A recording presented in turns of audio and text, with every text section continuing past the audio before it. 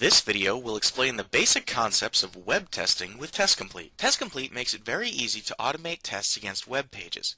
The web testing functionality is provided by a special web testing plugin that's only included in the Enterprise edition of TestComplete. Now, the test engine provides access to web page elements shown in Microsoft Internet Explorer, Mozilla Firefox, Netscape Navigator, or in Microsoft Web Browser controls. And to understand how to work with web page elements, you can explore your web pages via TestComplete's object browser. So let's go ahead and do this. I've already got a web page loaded up right here. This is an orders application that's up on the Automated QA website. And what we're going to do is use TestComplete to learn more about this web page. So I'm going to switch back to TestComplete. And switch over to this object browser panel.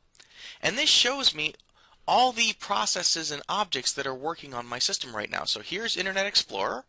I'm going to expand this node, and now I'm going to find the page inside of my browser, and that object is right down here, this page object. And when I expand this page node, I can see all the controls that make up that particular web page. When I select a particular control, I can see in this panel on the right a list of all the properties that TestComplete can see for that particular control. In fact, we can see these basic properties right here, or we can click this link to see every property that exists for that particular control. One other thing to note is that the full path to that object is displayed up here inside the object browser panel. So if we need to access this particular element in script, we can just right-click up here, say copy all, and then we can paste that right into our scripts. So we've demonstrated how you can explore a web page in the object browser, and now we'll learn how to add a browser to the TestComplete project, how to make TestComplete automatically open the desired web page in the browser at runtime, and how to record a test against a web page. Okay, so I've already created a new project here, and the first thing I'm going to do is right-click on this Tested Apps node, and I'm going to say Add New Item. And I'm going to add a reference to the browser that I want to work with. So in my case, I want to work with Internet Explorer. So I would just browse out to where Internet Explorer lives on my file system, which in my case is C, Program Files, Internet Explorer. And I'd select this iexplorer.exe executable. Click the Open button. There we go. Now you can see TestComplete has added a reference to Internet Explorer here in my list of tested applications. And now the next thing I want to do is tell TestComplete what page I want the browser to go to when I launch the browser. And the way I can do that is by clicking on this ellipses button right here in the parameters column. And right here, I'm going to type in the URL to my website. Once I've got that typed in, I'll press OK. And you can see right here, TestComplete is keeping a reference to that web page. So when I launch the browser, we're going to go out to that URL. Okay, so we've got the tested app defined, and now what I'm going to do is start recording a test. So I'm just going to click the Record a New Test button. TestComplete minimizes down to this small recording toolbar. And now what I want to do is tell TestComplete to launch my browser. So I'm going to expand the toolbar here. I'm going to click on the Run Tested Application button, and I'm going to tell TestComplete to launch Internet Explorer for me. So now TestComplete invokes IE, and you can see we go right out to our web page, right out to my sample web page. You can see the URL in the background right there.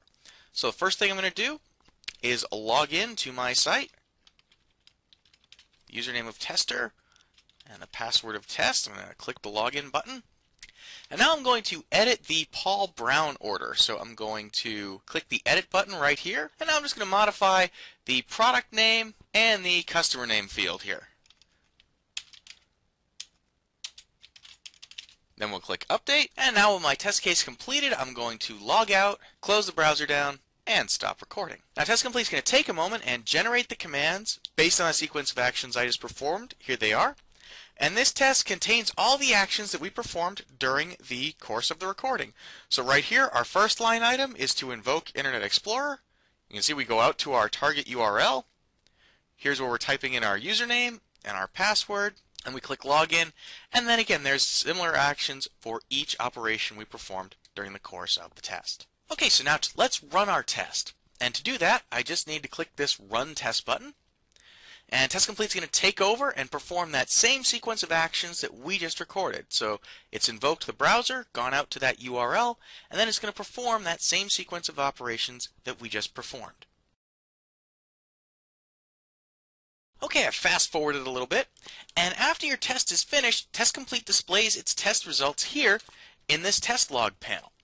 This panel provides us with detailed information about the actions that the test performed. For instance, this message right here tells us that we launched Internet Explorer. This line right here is telling us that we typed the word text into a particular field on screen. And you can see down here in the bottom part of the panel, you can actually see a picture of what was going on at runtime. This image on the left is what we were expecting to see in the application, and the image on the right is what we actually saw. Now, this panel here on the right gives us some extra information about the test. As you can see, we have 0 errors and 0 warnings, and we can also see the start and end time for the particular test run. So this is great because we know that we had no errors or warnings in this particular test. This concludes our video on web testing with TestComplete. If you have any questions, please don't hesitate to contact us at the email addresses on your screen. We wish you luck and hope you enjoy automating your tests with TestComplete.